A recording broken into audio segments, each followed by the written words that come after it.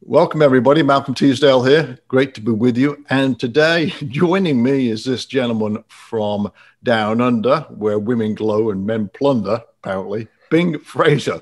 Now, put your seatbelts on, folks. This guy's been through a lot in his life. He's a travel addict like myself, but probably more extreme. I don't know, but we're going to find out. Bing, good afternoon, or is it good morning where you are? Good morning and happy Australia Day, folks. Thank you for having me, Malcolm. Absolute pleasure. I think good opening description of men plunder. I think I've got that one on board, so thank you very much. Yeah, that hit will be around for years and years to come. That's a great song, wasn't it? But anyway, trash, absolutely trash. She goes all right. Anyway, folks, Bing is from the great city of Sydney, Australia. If you haven't been there, it's one of my favorites in the world. Melbourne's pretty darn good as well, but Sydney is great if you haven't had a chance to go there, folks. But anyway, welcome, Bing. I've checked out your website. I've got it on one of my screens here, so I'm asking some questions about your travels. But when you first sent me an email, it was sort of intriguing. I thought, I need to know more about this stuff because I'm a bit of a travel addict myself, but I can't say there's been times I've sort of been worried, been sort of risque moments. But obviously, your title of what not to do when you're traveling sort of intrigues me. So anyway, I've got a few questions, and do your best to answer them as candidly as possible. And that would be far away. We'll touch on your book later on. So let's start off with, you've been through a bit of an ordeal in your travels. So, and let's start off with this one. Now, you mentioned that you've been arrested. Is that right? Yeah. But you can tell me where was that, by the way? I had a slight disagreement with the law. That was in the good old deep south of Mississippi, United States. Excuse me. It's they don't take so kindly to drinking on the streets there. So I don't know how far we can indulge in the story, but they have what's called the university bucket list down in the south. So it's pretty much just a compilation of drinking and misadventures, Jason Bourne style conquests around the university. And one of them is to go and have a drink with William Faulkner, who was a famous poet from Oxford. Yeah, and, I recognize the name. Yeah. Mm-hmm. As a sign of respect, you're meant to go and have a shot of whiskey, which was his favorite drink, at his graveyard, on his gravestone. Sorry, which I thought was pretty much the exact opposite to a sign of respect. But that's the South, baby. So we all ended up going there. Again, it's a complicated story, and there were a few ins and outs, which I'll go into detail. Can I go into detail? I don't know. Yeah, well, let's hear it. Go ahead, man. Let's spit it out. No, you're right, Malcolm. Let's party, eh? No, it was the end of a night out, and we'll mates with the rugby boys down there, which are the big rugby team, and they pulled a street sign post from the ground and left it on the car like a bunch of idiots. But I thought it'd be rude to just leave it there, so we took it with us. But with the windshield, with the street sign post in, the back door didn't close. So the guy driving was a bit of a clown himself and floored the accelerator. So we went flying out the back with the street sign post, and I was just like, "Mate, you almost killed us. Don't be an idiot. Just drive properly." So we threw it back in. We still can't close the rear boot. So then he did it again because he's an idiot. And we were unfazed. So he slammed on the brakes, and the street sign went flying through the windshield. So we've got this street sign post that's impaling the windshield. Oh, good Lord. And then they've had the genius idea to go to the graveyard. So we're in the graveyard with the alarm system of the car is howling because the street sign post is still impaling the windshield. And anyway, he's just like, "Don't worry about it. We'll go and have a beer, eh? We'll forget all about this with our mate Bill Faulkner." And then the cops turned up, and it's not exactly an easy scenario to explain that one. It was there were five of us. Two of them went running off in one direction. I don't know if it was the alcohol, the unfamiliar terrain, or the alcohol, but we took the wrong turn, and we ended up in front in full view of the policeman. he was just like, mate, what are you doing? And I'm like, mate, I don't know. I really don't know. And he's like, is that your car? So it's my mate's. And we couldn't quite get out of that pickle. So unfortunately, we had to spend a couple of nights in the old. Yeah, it was a good old boys down in the south. You said Mississippi, right? So Mississippi. Yeah. That probably wasn't too pleasant, but okay. They probably asked you when you were leaving the country as well. I'm sure of that. That's right. Yeah. Can you just leave a little bit soon? All right. Well, okay. I've seen this picture on your website. You got teeth missing. What on earth happened there? And don't tell me it was the Mississippi police. No. No. They were a bit friendlier. I was in New Orleans for Mardi Gras. And, okay. I was trying to get some of the beads. I don't know if everyone's familiar with Mardi Gras in New Orleans. I've been to New Orleans a few times, but I've never been to the Mardi Gras party, no. Yeah, no, it's outstanding. If anyone has a chance to go, I highly recommend. It's it's pretty much just a major street party. And, you have all these clowns who pay for a balcony time, which is pretty much the whole street's lined with balconies. And these smug rich bastards throw down beads at people who they think are entertaining. It's usually girls who are, exposing a bit more than what they should be. Yeah, got it. And unfortunately, they weren't taking too kindly to my old titties. And so I had to try and impress them some other way. And he's just like, you got to do something pretty impressive. I was like, mate, I'll break dance for you. Okay. You ever seen a white man dance like this? Unfortunately, I can't break dance. I can't even, I don't know my left foot from my right foot. No, I can't either. Yeah. Yeah. But I was just like, a bit of liquid confidence in us. I can do anything. So I started a major dance circle, would have had 30, 40 people around us. Just everyone's clapping. I start cutting some of the finest white man shapes known to man. It's a fucking square, a triangle, everything, absolutely everything. And then I went for the main course, which was the whole breakdancing part. And it was this move which I was meant to tuck my right foot behind my left knee and kind of bounce off the ground. Unfortunately, my projected fall towards the ground was led by my head. And unfortunately, my teeth didn't bounce as well as my foot was meant to. Yeah, no, they're not designed for that, no. But I did get my beads in the end. So who's the real winner? Yeah, well, there you go. Plus, I'm sure you had a skinful to drink by that time, right? Yeah. Not one. But you were able to dance a little, yeah. All right. No, one or two quiet ones, that's it. So it was good. It numbed most of the pain coming from that area of my face where my teeth were meant to be. So yeah, it was okay in the end. Okay, you survived. That's your memories of the New Orleans. No, I've only been there. I know people have been to Mardi Gras, but I've just been there. It's dead right now, but during the busy times, and when people come over to see me from England, and my sister came over and some friends came over, I take them there. Everyone has different opinions about it, but it's a wild place. You got to see it. It's like so many places. You get what you sign up for, don't you? It's Vegas isn't for everyone. It's just like, well, it's not made for everyone, is it? No, you go there. There's an element of risk, but it's like go to any city. If you want trouble, you just walk into a bad area. Bad areas exist in cities all over the world, and like they do in America. So you don't go looking for trouble, but sometimes stuff just happens, 100%. But that's what kills me. I get a lot, especially a lot of mates from the US who are just like, oh, how could you travel to this country or that country? Like, but you're just like, have you ever walked two streets off the main strip of a Miami or a Vegas or even New York? Yeah. Or, there's a lot of ignorance, I think, in the world. I mean, that sounded very targeted against Americans, but no matter where you go in the world, there are just bad places and places you're meant to avoid. Absolutely, yeah. So as long as you keep your wits about you and you're not an idiot. I'm going to ask you more about that a bit later on, your scariest place. But what's this issue with schizophrenia? Are you talking about yourself here? Yeah.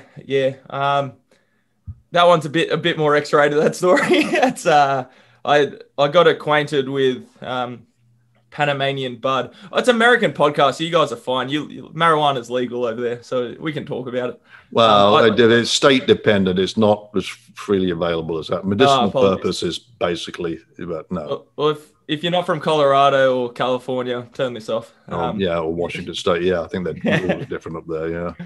No, but I'm not much of a drugs man myself. But when I was in Panama, I thought it was like Panama, Central America, not Panama City. Not Panama City, yeah. I was like, oh, we'll give it a go. You know, I'm usually happy with my liquid confidence, but I was like, let's spend a night on the grass, eh? And the lady who sold it to us was like, good luck.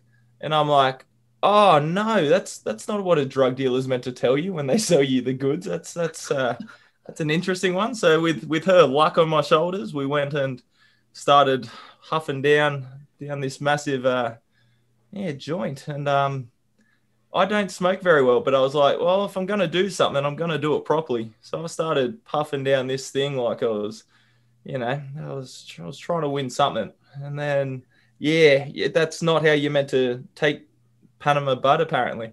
And I went past the greening out phase straight to the schizophrenic phase. And I was in a spell for about 12 hours, then had a 2-week hangover of paranoia, anxiety, and depression. Oh my God. Yeah, I just couldn't imagine that. That was the thing. I'd been warned about greening out, and I was just like, you know what? That's all right. I can run that risk. Schizophrenia, I don't recommend that one. That one was heavy. I had a 2-year concussion where I lost my sight, my hearing, my thoughts, had voices, everything. It did not even touch the schizophrenic. It was not on the same scale. So wow, just don't recommend it. If you go to Panama and you get offered a little bit of a doobie, treat that thing with a little bit more respect, I think. You know, I've never tried this stuff, to be honest with you. Been offered it, but I remember just walking through the streets of Kathmandu, Nepal, and people coming up. Do you want some weed, man? It grows freely there in the mountains, but people are not supposed to really sell it in the city, but kind of marijuana-based accidents do happen. And I think the police there it's going to happen. You know, it doesn't matter, but it's actually illegal. So you just got to be careful. That explains that. But the concussion, well, you have the concussion from New Orleans, or is this something else where you get knocked out completely? No, this was in Nicaragua, San Juan del Sur in Central America. We were doing it was funny that they have this major party there, which is called Sunday Fun Day, which is like meant to be the biggest party in Central America.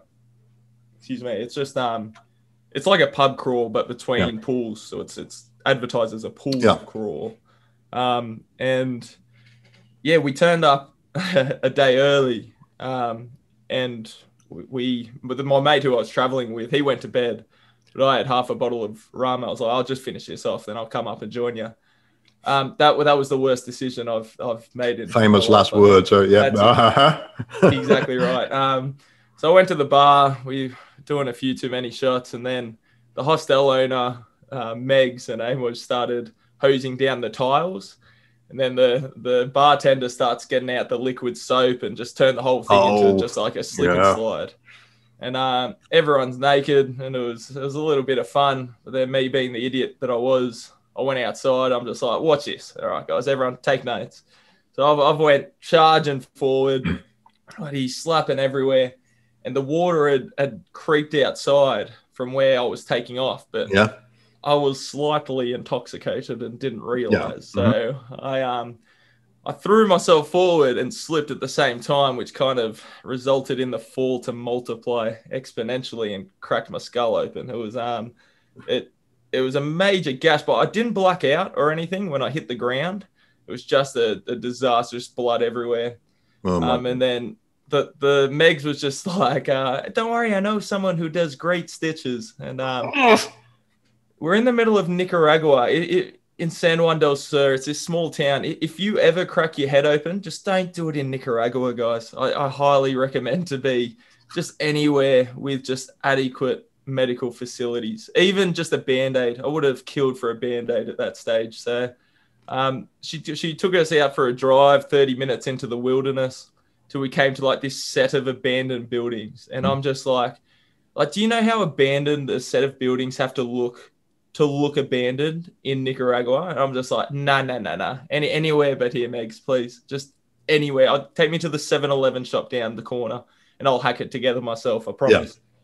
Yeah. So she was just like, stand back. I just need to smooth things over. So it's 3 a.m. by this stage, by the way. Yeah. So she's knocking on this door that looks like it's been there since the Spanish conquest.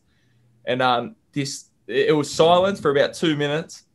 And then you just hear this yelling through the door. And I'm just like, oh, no, we're not welcome here. That's not good. And then he eventually opens the door. It's this 6'5" Nicaraguan man. I've never seen a Latin man so big in my life to this day. And he's just yelling, just unleashing on Megs. And I'm just like, no, I don't think he's going to accept my credit card. And then he eventually let us in, and Megs was like, oh, yeah, no, we're good to go in. He's happy to have us. I saw that whole exchange, Megs, okay? I saw the whole thing. He's not happy to have us. No, so we make our way in, and we go to this molded door at the end of this hall, open it up, and it's just a real-life Saw scene. I'm just like, you are kidding me, aren't you? So it's like this blood-stained chair under a flickering light, and I'm just like, this isn't kosher. This isn't good. So he's got all these. We sit down on the seat. I accept I'm walking away with hepatitis, and he starts hacking my head together with this rusted needle. It was just a disaster, man. Absolute disaster. But credit where credit's due. He hacked my head together. It only leaked for 2 months after that, and we were okay. But the whole night we went back to the Naked Tiger. I was vomiting all night, and obviously. Hindsight's a great thing. I realize now that was a symptom of the concussion. But at the time, when you've got the biggest party in Central America the next day, you pass it off to the pile of no concern. Yeah. And I did some silly things the next day, which weren't good for a concussion. And I had to deal with the consequences for 2 years and 8 months of traveling after that, which I had planned. So it was an interesting time. Oh, I could have ended badly for sure. Yeah. So you were in the boonies. You weren't in Managua. You were somewhere in the boonies of Nicaragua then, right? Yeah. No, I wish it was Managua, but yeah, no, they've at least got buildings that stand upright. It wasn't very friendly. Yeah, it just comes right. When I was growing up, I used to play. Obviously, the Brits and Australia has plenty in common, especially rugby, right? I was playing rugby growing up once. I was probably late teens, early 20s. I got knocked out playing rugby. So the guys dragged me on the sideline of the pitch and left me there, and they carried on playing, which they do, of course. So, and I must have started shaking, and they called an ambulance, and my buddy called my parents at home and said, don't like to worry you, Mr. and Mrs. Teasdale, but Malcolm's been carted off to the hospital with head injuries or concussion in hospital. And my parents said, oh, really? Okay, we'll go and look at him after we've had our dinner. Just brilliant. That's typical of my parents. But some of us are just injury prone, right? And I just wondered, take it. It's easier to do it himself again. But anyway, I don't want to alarm you, but Malcolm's frothing at the mouth and twitching hysterically. Oh, we just ordered the steak. I apologize. We'll be there tomorrow. Yeah, I know. It's amazing, isn't it? But anyway, what do we got? Oh, guns and robberies. Explain that. That's not a good one. That's probably one we should leave for the book. Okay, guns. Just Alex, one question: was the gun-related stuff anything to do with the United States? Yes. Leave that one alone. All right. Yeah. It's always a point of contention here, but I know robberies. Is that anything to do with the States or not? Can you talk about that? Yeah. Oh, I've been robbed. To keep counting, there was one time. I think a good one is in Costa Rica. We were just dancing as usual. It's in a bar, and one of the locals pickpocketed us. It was just took our phone and ran out. So I saw a bloke scurrying out of the bar. Yeah. I told my mate Dylan, I'm like, I reckon it was that guy. Yeah. So we chased him down the road. He handed off something to two other shadier looking characters, and they went taking off down an alleyway. And I, like an idiot, followed them in. And I was just like, hola, amigo, you have my phone. And I'm just negotiating with these guys in terrible Spanish. Eventually, they pulled out their two phones. So they pulled out 2 phones, but neither were mine. So there was just it was like a whole intricate system where there were just locals robbing tourists all night, pretty much. So I ended up taking one of the phones off them. Then went out the front. I was pretty angry. So I was just like, next bloke who comes out, we're doing the same thing. So we followed another local bloke down the road. Just like, you took my phone. He pulled out 2 phones again. He took one of his phones. And then there was a third guy who I got speaking to. Who, it was interesting though, because it was, again, long story short, because you get pretty angry when you're in these developing countries. Yeah. And they have different societal expectations than we do. So your first reaction to that is just anger. You're just like, why is this dickhead taking my phone? And then you put yourself in their shoes. They haven't had the same privileges, the same opportunities that we've had. And they're doing these things from a perspective of self-preservation, not malice. So you get talking to these guys. It was the same I was in Athens, Greece. I started talking to them after they tried to take my phone. And I was just like, mate, what are you doing? He's just like, oh, mate, we have nothing. I'm sorry. It wasn't personal. That does happen. In Costa Rica, where were you, by the way? Were you in San Jose? No, we're in Tamarindo. We went to San Jose. That was nice. I'm not the biggest fan of Costa Rica, to be honest with you. Really? I think it has a lot of beauty on face value, yet I don't think it has the authenticity that comes with the other surrounding countries. There's one, obviously, the ludicrous expense of the place is like, if you compare it to Nicaragua, Guatemala, Panama is similar, but still more expensive. Yeah. But I just don't think you're getting the cultural benefits of a country that hasn't been as touched by American tourism that Costa Rica has. It's kind of been infested by that red, white, and blue fiend, Uncle Sam. And I just wonder, because I talked to my wife about it. So we're planning where we can go this year, because we've already had the first dose of the vaccination here, and we thought about it. And I looked at Costa Rica, funnily, and you mentioned Tamarindo, because I was going to say that to you, because there's quite a few expats live there now, because they've got a good healthcare system, and it's nature. I mean, the beaches are supposed to be really nice, close to the jungle, lots of wildlife. You go for walks every day. So is it sort of, how long ago was that when you were there? I think I need to preface this with saying, for a holiday, I think it's perfect. I think you've got everything that you want. I think if you're looking to travel, and my biggest thing, when you're traveling, you're looking to experience another culture. You're looking to get shock your system, get out into the jungle and fight for your life. But I think Costa Rica has everything you want for a comfortable getaway. And I think with that, you lose a lot of the authenticity that comes with its surrounding countries. Yeah, that I don't like. I did go to, I can't remember the port. I was on a cruise ship, and it stopped at a port there in Costa Rica. I can't remember the name of it, but I went on a kayaking trip there. It was quite nice, actually. It's the first time I've seen a sloth up a tree, but it was quite a nice activity, just kayaking there.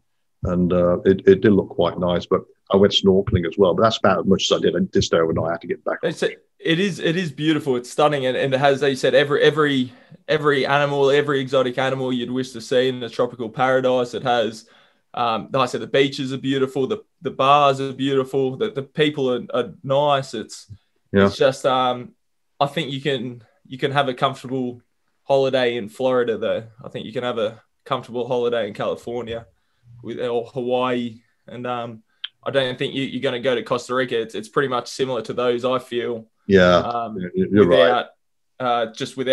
With most people speaking Spanish, you're kind of just jumping into a different language without too much more of the excess.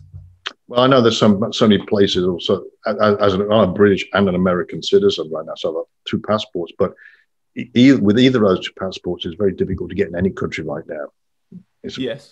Without challenges with tests and all that. So we live in hope. We've already booked a flight to Asia in June.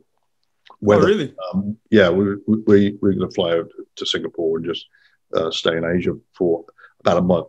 However, that's our plan. we're just waiting to see over the next few weeks whether anything changes. So anyway, but those instances you went through, I mean, yeah, you're still alive, right? That's the main thing. Yeah, it could have gone badly, but yeah, the corpse is still there. Don't know if there's too much left in between the ears, but apparently one leg's still in front of the other, one foot's still in front of the other. So we're kicking. Isn't it funny, Big? The more you do, the more you want to do. Oh yeah. Yeah, you just that's why it's an addiction, right? The more I go to, I spend a lot of years on business travel. I go more adventure travel now, but the more Scott places I go to, the more I want to do it. And there will come a time, though. I'm a lot older than you, by the way, but there will come a time where I just can't do it anymore. So we're trying to do what we can. I mean, that's it's interesting.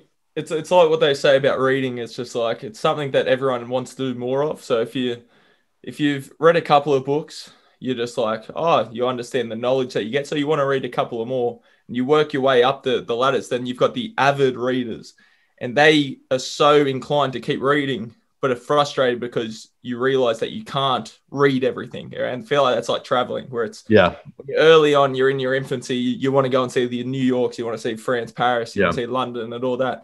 And then the more you do it and the more underground you go, then you're just like, I want to do everything, absolutely everything. It's so frustrating because you can't. There is too much to do. So what's the, I don't know how many countries you've been to, but what's the craziest place you've been to? Oh, that's like nightlife or something, or just plain crazy. Berlin's up there with nightlife. Really? Yeah, it's known for its underground scene, and I didn't see as much of it as I would have liked, but that's one place I really want to go back to pretty soon. That's pretty much free for all when you find the right clubs. Thailand's obviously a pretty obvious one. Again, if the price is right, you can pretty much get away with doing anything, which is not a great thing, but it's a little bit of fun. Oh yeah, I'm sure if you've been to Thailand, you've probably been to Pattaya, have you? No, I heard your podcast on that. I never got there, but it sounds out of control. So it's I know about this thing about because I typically go to Asia once a year, but I pass through Bangkok. I feel comfortable in that city. It's a great city, and it's a way to get over jet lag for a few days. But I thought this time, instead of saying Bangkok, I'd just take a ride down to Pattaya and do some diving there, and that didn't work out. So then I'll end up going out on the town. Oh my God, this is wild stuff. So, what's the scariest place you've been to? Oh, scariest. Again, like when you go off the beaten track in, say, Guatemala or something, I think Guatemala is probably my favorite place that I've ever been. Oh, really? Yeah. But it's, and again, like that's out of control for a lot of the places there. So to finish your question, I don't know the answer to your original question. Sorry, your first question. It's because like Vegas can be when you find the right place with the right people. Yeah. It's again just a free for all. And it's the same with places in Mexico. It's there are a lot of places which if you dig far enough without being an idiot, you'll find some pretty fun places. But the most dangerous, again, I think I've felt most uncomfortable in the United States. And I know that sounds like a pretty odd answer, but when you go 2 or 3, because I'm a big wanderer, I just kind of wander especially when I'm drinking. It's just like, this might be fun. Let's go down here and let's have a look down here, and then you realize you're a bit further out into the deep end that you should be. And like even in San Francisco, which is like one of the most progressive, cleanest states in America, we were staying out in the boondocks, and I was again dressing like an idiot, probably not wearing what I should have been wearing, just shorts and a singlet, thongs, and you're walking through Crack City, and you're just like, people are like, you're in a dangerous part of town, boy. You're dressed like you're going to the beach, and and then you're seeing people smoking up with their knives, and you can see guns, and you're just like, whoa, I am not in Kansas anymore, am I? So no, who were the people that are telling you you're in a dangerous part of town? The people that are on the streets. So I've heard of people being stopped by police and police saying that to people. So look, you don't need to be here. Is that right? Yeah. But you don't need to be here as a citizen. But, I feel like it was the same in Vegas when you get off and then you get people offering you drugs left, right, and center. You're just like, no, we're good. And then you go even deeper and you're just like, oh, no, it's time to turn back now. Because you start seeing the gangs and everything else. Yeah. I was in Compton for a bit. Compton was just like, yeah, I probably shouldn't be walking through here by myself either. So there were a few times, especially when I was 18, I was a bit of an idiot. And I was walking certain places at 3 a.m., 4 a.m. And I was just like, we shouldn't be doing this. I can't stay awake that early in the morning. I'm in bed way before that. But interesting thing, though, if you have a chance, look at, there's various, I look at this through the world indexes, and there's one for the safest country in the world. And just Google that safest country index, and you'll be surprised where the United States sits in that ranking. All right, I'll let you look at that. You're going to be sure of it. Yeah, but I don't think I'll be too shocked though, to be honest. No, it supports probably what you're saying there. But yeah, that's right. Well, I'm still here. I live in a small town on the beach, and it's safe where I live, and but not too far away. They have a bit of trouble there, but it's not like the huge city. We used to live in Atlanta, and then there was what we call it: get up in the morning, put on the news, and it was the murder of the day. It's every day this stuff happens. It's you never know when you're tired up, mate. I tell you. Oh God. Anyway, on my other monitor, I'll get your website up. You got your head stuck in a cannon by the looks of it. I do not recall. There's no name of the map, so you're pretty safe there. But the book is called Unprotected Treks, right? Yes, that's what it's called. That's the one. That's right. Yeah, that's a pretty good title, actually. I won't ask you in detail why you called it that, but the first chapter you put, I love traveling. Why do we do it? Right. So, I've got my reasons, but I haven't read your book yet, but I'm just curious. What's your answer to why people like us keep traveling? I know we have to, we want to, but what's your reasoning? No, it's a good question, because that story, the whole part of the story, it's like an anti-travel book. And that first story is pretty much, I feel anyone who has traveled would be able to relate to that first story, where it's just everything goes wrong. Everything that could go wrong goes wrong. And you're just like, why am I doing this? I'm in the world's most uncomfortable bed in the middle of nowhere. I don't know anyone. I'm sleeping on a bed of rocks. It is 40 degrees and he's just a nightmare. He's uncomfortable and everything else. But that's how we learn, and that's why we do it. It's that feeling of being out of your comfort zone, and just the possibilities are endless, aren't they? Like the fact that you don't know what's going to happen the next day. You are in this state of unpredictability where the world is your oyster, and you don't know where you're going to end up tomorrow. What misadventures are going to come across your path. And it's just outstanding, because those times where it goes wrong are usually hilarious, and you're going to learn from that and then have a funny story. Yeah. And when it goes well, there is nothing for it, that nothing you can compare to it. It is like nothing else that you're going to see, especially in your comfortable pocket of the world. You realize how big the world is and how anything is possible if you put your mind to it and you let the path take its natural course, I guess. So, why I do it, again, I say this all the time, but it's like the one piece of advice that I've constantly been given, and is that to travel while you're young and single. And I don't think that's limited to being young or even being single, but it's the fact that when you lock yourself into the natural course of society, and there's nothing wrong with that. You get your job, you go along, you get married, you have your kids, your family, and all that. It's fine, because a lot of people find their meaning in that, and it's a way to live a life for so many people. But I don't believe that I'm going to get older and then regret all that time that I traveled when I was younger. No, you won't. No, for sure you won't. No. And every time I speak to someone about my stories or where I've been, I pretty much consistently get the same advice from people who are a bit older. It's just like, keep doing it. Just keep doing it. You won't regret. You say, I understand what I'm giving up. You're giving up a lot of career opportunities. The fact meaningful relationship, all these things that are great, but I'm pretty happy with the trajectory I'm going down. Even the fact that I don't know what I'm doing, and everyone keeps questioning me what I'm doing. I'm like, I don't know, but I'm having a good time while I'm doing it. So, call it flying by the seat of your pants. That's the way of putting it. I think you're bang on. I should probably I won't say that. Yeah, no, you're exactly right. Yeah, but my thought, I do it for the learning aspect of it. I like mixing with foreign cultures, but here's the day that, and you'll probably think the same way. You're lying on your deathbed, and they're getting ready to pull the plug. You don't want to have any regrets at that time.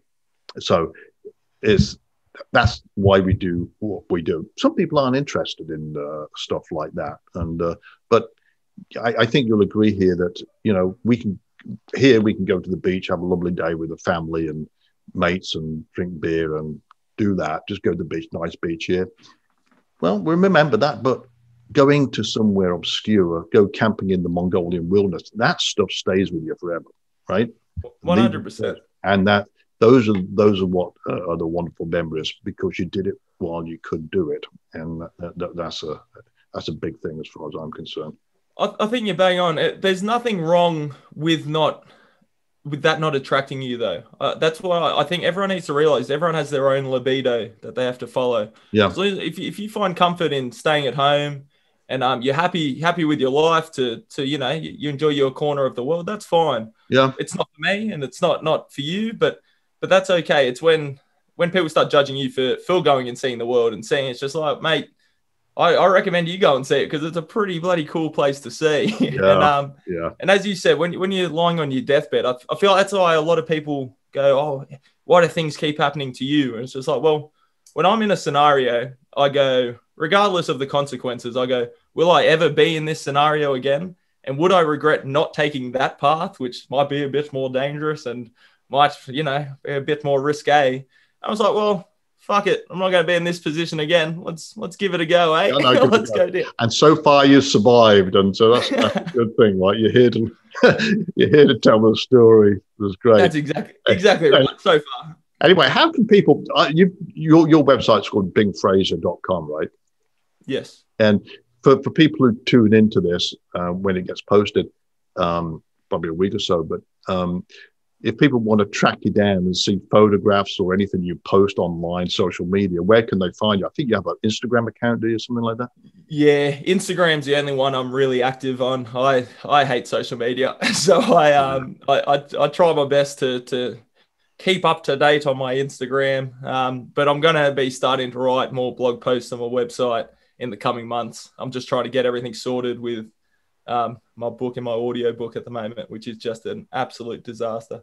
We're hoping to start blogging a bit more in the coming months. So Bing Fraser is a good one, and then I guess from Amazon.com is where you can buy the debauchery, I call it, book. But guys, there are better things to spend your money on. Hey, just grab a 20 quid note, light it on fire, and that'll be money better spent, I promise you. Yeah. So, but yeah, Amazon, if you're feeling generous and you feel like entertaining yourself to a bit of debauchery, I think that's probably the way to go. There's plenty of debauchery stories on Amazon. Probably, I don't know if I'm in that category, but I'm just curious. Now, you said you were doing an audio book, right? Yes. How's that going? Isn't that just really time consuming to do? You have no idea. If anyone ever writes a book, do not do an audio book, especially if you are. I started to do it. I just put it on the back burner because I got sort of pissed off with myself, because you want to make it smooth, and then it just takes forever. I've never been more uptight in my life than I am now. I'm about 4 weeks into doing my audio book. It's a 9-hour piece of work, and it's taken me. I can't even tell you how long it's taken me, and it's like, if the Hiroshima bomb landed on Chernobyl, that's my attempts at doing an audiobook. It is a disaster of the highest complex. It is, because no one can understand me. As most people would probably realize after listening to this, you can't understand a word I said. So I'm trying to make it articulate without losing too much of the rhythm of the book. It's a disaster, absolute disaster. Well, good luck with that. We're getting there, guys. You can get somebody to do it professionally, but to be honest with you, I've listened to a few clips of audio books before, and they're not perfect at all. Somehow I don't think my anti-PC jokes would translate too well with someone else reading them. So God. This was the only. So people can find bingfraser.com. The website's actually good. They got a gallery there. I haven't checked it out too, called The Blueprint. But all that's good. I'll play with that, over the week or something. But anyway, I just want to say thanks for joining me today. And I think that's about it. You got any questions at all or anything like that? No, just thank you so much for having me, Malcolm. Been a lot of fun. So, Pleasure. Yeah, cheers, everyone. I might be back down in Sydney one of these days. I'll then I might look you up. What's that area? I like Darling Harbour, but there's an area where a lot of restaurants are, and that's the first time I ever ate kangaroo. The Rocks is famous for its restaurants. It is beautiful. So yeah, if anyone has the chance, the luxury to come to Sydney, it's goes a little bit of all right, guys. The harbour and everything else, it won't let you down. So come and visit, eh? I know it's a little bit of a hop, skip, and a jump, but it's worth every Depends where you come second. from, though. When I first turned up there, I had my England rugby shirt on. I went through immigration. The guy said, "You got a nerve wearing that round here, mate."